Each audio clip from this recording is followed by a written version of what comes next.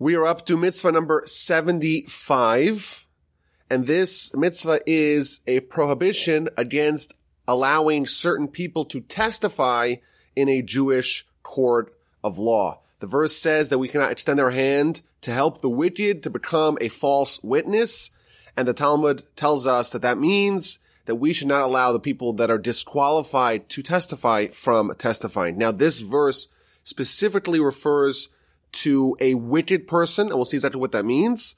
But when we are going to discuss this mitzvah, we're going to talk not just about the wicked person who is disqualified due to character and integrity issues, but we're also going to discuss the various other people that are disqualified from testifying. And the idea here with a wicked person, the way it's defined in the literature, is that this is a person that does not care about their spiritual well-being. They don't care about Torah. They don't care about mitzvos. They don't care about doing the right thing for themselves. And they're not worried about the consequences of their own behavior. And therefore, how can we allow them to testify for someone else when we know they don't care about themselves? Certainly, we cannot expect them to care about others. If someone is going to provide testimony, we're going to trust their word to influence and affect the litigants. And it's only because we believe that they care, they empathize with other people, and therefore they don't want other people to suffer needlessly, and therefore they're going to give us the truth as it happened. But if a person does not care about themselves, we cannot expect them to care about others, and therefore there is the suspicion, maybe they're lying, we certainly cannot trust their word. This is with respect to a person who is wicked, but once we are talking about someone who's disqualified due to their deeds from testifying, the Sefer Chinuch, the book that we are using to guide us through the mitzvos, he proceeds to discuss the various other people who are disqualified from offering testimony in a Jewish court of law. And he quotes the Rambam, who tells us that there are 10 people that are disqualified from testifying. Number 1, women. Number 2, slaves. Number 3, minors. Number 4, deaf people. Number 5, people who are mentally incapable. Number 6, blind people. Number 7, wicked people. Number 8, shameless people. Number 9, close relatives. And finally, people that have an incentive, a bias in the outcome of the case, people that are partial to the case because it matters to them. We cannot trust their impartiality in providing accurate, honest testimony. So these are the list of 10 people. I want to go through them one by one to see what it means and what the source is and what the exceptions are, etc. So the first one, which I imagine is going to be the most controversial one, is women. We're told by the Rambam that women are disqualified from testifying in a Jewish court of law. Now, the source of this is found in the Talmud, in the book of Shuas, page 30a. And the verse says that testimony is customarily done by men and not by women. So this already gets us into the differences between these list of 10 people. Some people, they cannot testify because we don't trust them. They are dishonest. They're crooks. They've proven themselves to be untrustworthy. And some people are here by women were told it's not customary for them to testify. And the Talmud says that the source of this is that if you look at the description of testimony in the Torah, it says 2 men come to court. And therefore, if it's 2 men, then it's not women. So now all the commentaries, they try to explain just the parameters of this exception. So first of all, it's important to stress that there are many areas where women can indeed provide testimony. So for example, there's a concept called one witness being sufficient for matters of prohibitions. So for example, if I go to your home to eat a meal and you provide me with a piece of chicken, is it kosher chicken or is it not kosher chicken? There's no way for me to know. So how am I allowed to eat it? So the Talmud tells us there's a concept called Eid Echad Ne'eman Be'isurim.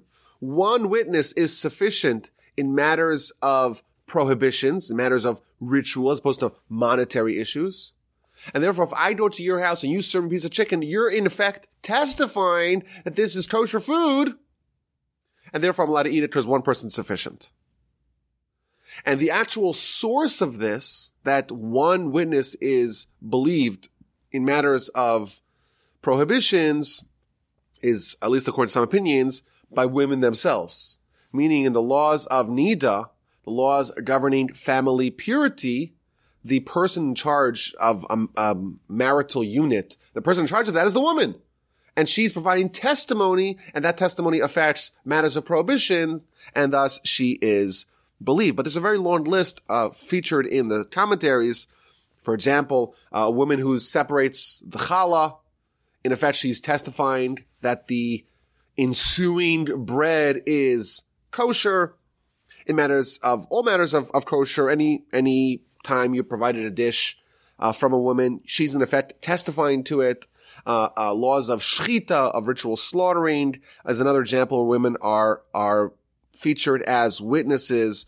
And in fact, even today, when we have an industrialized kosher network, so you have to have a mashgiach, a kosher supervisor, to provide testimony in effect that everything in a restaurant or in a grocery store or in a butcher house is kosher, and that can be done by a man or a woman. Thus, in effect, we are saying that the reason why women cannot be tested or cannot provide testimony, first of all, there's many areas where women can provide testimony, but it's certainly not a question of trust. Another example, maybe the most important and consequential testimony ever featured in a Jewish court is what's called Edus Isha, testimony regarding women. And that refers to a case where a man separates from his wife, goes to war, goes on business, goes on vacation, and doesn't come back. And we don't know the man's whereabouts, and we don't know what happened to him. We don't know if he's alive or dead. So is his wife allowed to remarry? So if she remarries, and the man comes home, it's a big problem, because now she's married to two men, and the children that she had with the second husband, they're mamzerim, they're bastards. And that's a huge problem. So we have to have the most unimpeachable evidence and testimony that the husband is dead before we can permit his wife to marry another man. This is the most consequential case that's ever featured in Jewish court of law. And we're told that if a woman provides testimony, I saw Mr. So-and-so dead, and therefore his wife can remarry, the most important case ever featured in Jewish court of law, one woman is indeed believed. Moreover, if two litigants agree that they want to accept the testimony of a woman, her testimony is indeed valid. So clearly it's not an issue of trust. And I think that if you look at the text of the Mishnah, it doesn't say the women are disqualified from testifying. What it says is that edus, which means testimony, no heges ba'anashim. It's customarily done by men and not by women. So one of the answers, one of the explanations for why a woman would, under normal circumstances, not be a witness is that providing testimony in Jewish court of law is what we call a contact sport. There's fierce questioning and fierce cross-examinations, and the court is encouraged to set up traps to try to ensnare the witness in false testimony. It's a very aggressive endeavor. And from the Torah's perspective, maybe women are more averse to confrontation than males.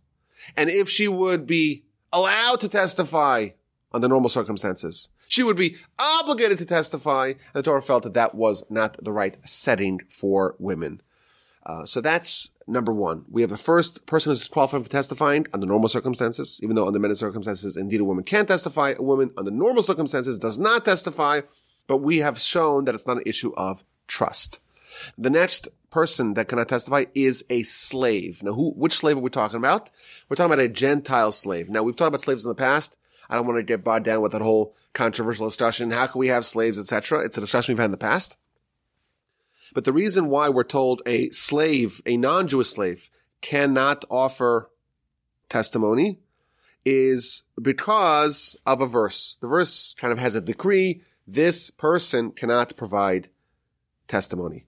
And even though a non-Jewish slave is really half Jewish, because when you purchase a non-Jewish slave, you in effect convert them, or at least half convert them.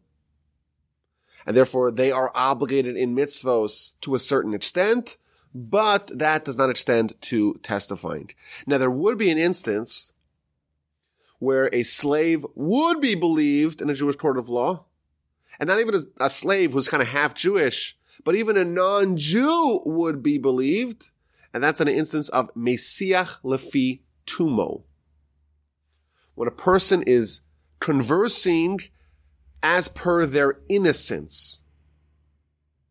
Meaning, if we have a case where there's a Gentile who is conversing, and he happens to mention, just as an aside, without recognizing that this is being recorded, so to speak, he mentions, oh, by the way, in wartime, I saw this and this gentleman die. That kind of off-the-cuff statement may be submitted to a Jewish court of law, and that would be almost the equivalent of testimony to allow that person, that deceased man, his wife, to remarry. And the idea is that we're not relying on his testimony when he thinks we're relying on him, because that maybe would give him incentive to manipulate the events. But if he's speaking as per his innocence, then even a non-Jew would be believed in a Jewish court of law. The next category is children. Someone under the age of bar mitzvah, bar bat mitzvah, is not allowed to offer testimony in a Jewish court of law. The next one is an imbecile or a lunatic or someone who's mentally challenged. That person is not included in any mitzvos. If someone does not have a certain requisite amount of mental stability, they're not obligated to any mitzvos, and to offer testimony in a Jewish court of law is a mitzvah, and therefore they would not be included in that particular mitzvah. Now the Rambam, when he talks about this, he gives us a description of what this person looks like. And he says that we're not only talking about a crazy person who walks naked in the street, or who's always smashing vessels and throwing rocks. Not someone who's totally crazy. Rather, even someone whose mind is very frazzled and confused at all times. And even though you could catch him in moments of lucidity, but in general there's something a little bit off, behold, this person is included in the category of people that cannot offer testimony in a Jewish court of law. And he talks about fools, people of very low intelligence who don't understand things, who don't get things. They cannot offer testimony in Jewish court of law. Someone who's very frazzled or confused or impetuous, or someone who's just not grounded cannot offer testimony in Jewish court of law. And the Rambam says that this is in the eyes of the court to determine, because you can't make any hard and fast rules about someone's mental stability. You cannot write them all down. The court has to make an evaluation whether this person can indeed offer testimony. The next person is a deaf person or a mute person. Someone who cannot either hear or speak. If someone cannot hear but can speak, or someone can speak but cannot hear, regardless, they can offer testimony in Jewish court of law. And even if they can see perfectly, and thus they could process things as a witness, and even if their intelligence is superb, they are disqualified from testifying. And again, not because we don't believe them or we don't think that they have the capacity to understand things, but because of their lack of ability to communicate. They have to talk to the court, and they have to listen and hear and follow instructions of the court. And if they're not capable of doing that verbally or orally, then they are not qualified to testify. If you have a blind person obviously cannot see things, and as a result, he cannot testify in a Jewish court of law. The verse says that the witness sees something and is obligated to come to court. If he hears something, even if his hearing is superb, they say that people that lose, God forbid, one of their senses, the other senses like compensate to a certain extent. You've heard that idea that, their hearing just becomes much more super sensitive and their ability to feel becomes much more sensitive. If you ever put your fingers on a braille board, I don't even know what that's what it's called, on a braille piece of paper or like a signage. This is a bathroom. You feel it. It feels like a bunch of kind of nondescript dots. But when someone, God forbid, is blind, other senses become more heightened and more sensitive, and they're able to pick up on that. So you have someone who's blind, but their hearing is so impeccable they could kind of sense anything that happens around them. Doesn't matter. Their testimony is not valid in a court. But what about the one-eyed jack? If someone's blind in one eye, they can indeed provide testimony. And finally, we get to the wicked person. The wicked person is the actual mitzvah that is the prohibition against allowing someone like this to testify. The rest of them are just the rules, limitations, but it's not a prohibition. It's not one of the 613. And that is, you cannot allow someone who's wicked by the Torah's definition to testify in a Jewish court of law. Moreover, this is interesting. Suppose you're righteous and you're at a given location and you witness something. You know it's true because you were there. You look around to see if you have any witnesses with you, and you see a wicked person with you. You are not allowed to partner with that person in providing testimony. Even though you know it's true, you know the testimony is true, nevertheless, you cannot extend your hand, so to speak, to partner with the wicked person to provide testimony to a court. Now, there is a discussion as to what kind of infractions and crimes a wicked person needs to do to become disqualified. There's a discussion as to whether or not it's only by monetary crimes, if they're a thief, if they're some sort of crook, and they like to steal money, and therefore there's the risk, maybe they're taking money for their testimony. That's one opinion. Ultimately, the conclusion is that a person who commits any crime of any sort is disqualified from testimony. And the Rambam tells us that if someone violates any Torah law, they're disqualified from providing testimony. And what if they violate a rabbinic law? Then they are disqualified on a rabbinic level from providing testimony. So he gives an example. If you have milk and meat together, that's a violation of Torah law.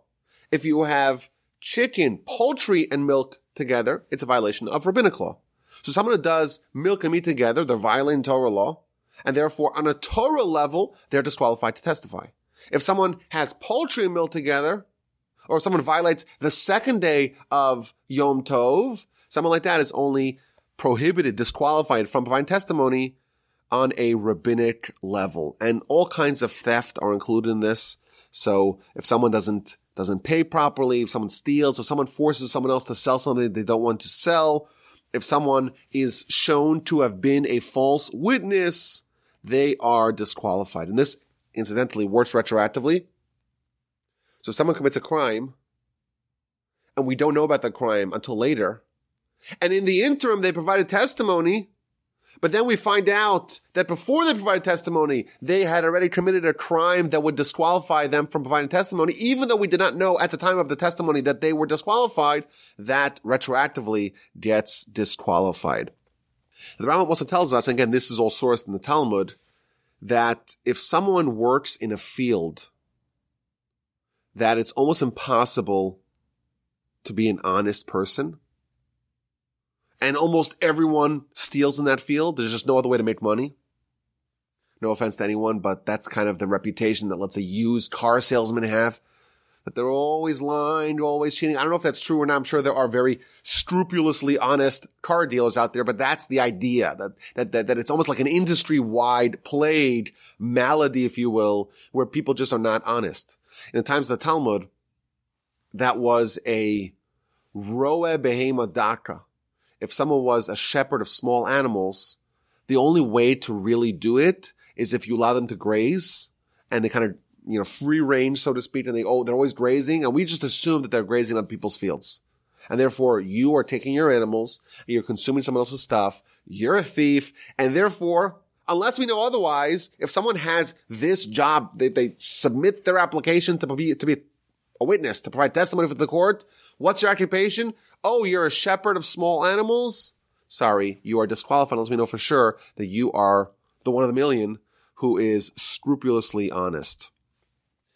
The Mishnah tells us that there is a whole long list of people that are disqualified. One of them is a pigeon raiser or a pigeon flyer. And it's not clear what that means. According to some, that means that they fly their pigeons and the pigeons are always pecking away and eating everyone else's stuff. Alternatively, it might be like the equivalent of a race. People that make money by racing pigeons. And gamblers of all sorts are viewed with suspicion, not because it's illegal to gamble, not because they are going to steal by gambling, but because if that's their only occupation, they are not involved in the advancement, in the progress of the world. We would call them today rent seekers. People who are making money, but no benefit is accruing to kind of the GDP or the advancement of humanity. Someone like that who exists in a zero-sum world and makes money and loses money based upon just almost random things. There's a famous Rashi that tells us someone like this does not value the sweat that most people have to make a buck. And therefore, someone like that, because they don't know the pain and the struggle of the difficulty of making money, therefore we don't expect them to be as careful in providing accurate and precise testimony when someone else's money is at stake. Because after all, it's just money, right? And if my pigeon flies a little faster today, I win it. Money's so easy to make. Money kind of comes and goes so randomly and so fast. They're not part of, so to speak, the advancement of the economy. And therefore, they cannot provide testimony. Similarly, if you have someone this is again the words of the Talmud, they play dice, they're throwing dice. They play craps, what we would call today. Professional poker players, we would call them today. Professional gamblers, the sharps in Vegas. Those people will be disqualified for this same reason if they have no other occupation besides for that. If they, run a landscape company and on the side they like to play cards, that will not disqualify them because there's nothing inherently wrong with that. But if that's their occupation, then they are going to be disqualified. If someone does business with Shemitah produce, if someone is in general just like a loafer, not someone who's involved in advancement of humanity, then they would also be disqualified. The Ram tells us that if someone is ignorant, they don't know not scripture and not Mishnah, not the law, not the ways of the land. There's someone who's maybe we would call them a gamer. They just play games and they're involved in their World of Warcraft or Dungeons and Dragons. I don't know. I don't play any games. But they're involved, they play games. That's what they do all day. They're not involved in the world. They're not involved in the economy. They're certainly not involved in Torah. We just, unless we know otherwise, we cannot allow them to testify. If we know for sure they're a person of renowned integrity, and they happen to be someone who's just ignorant, then we would allow them to provide testimony. But unless we know otherwise, they will not be allowed to provide testimony. And finally, we have the shameless people. People who have no shame, we suspect, are not likely to provide us accurate and precise information to the court. And the examples featured in the Talmud, if they are walking and strolling and eating at the same time in a public place. By the standards of the Talmud, if someone is kind of eating in a very public way, that displays a certain lack of shame.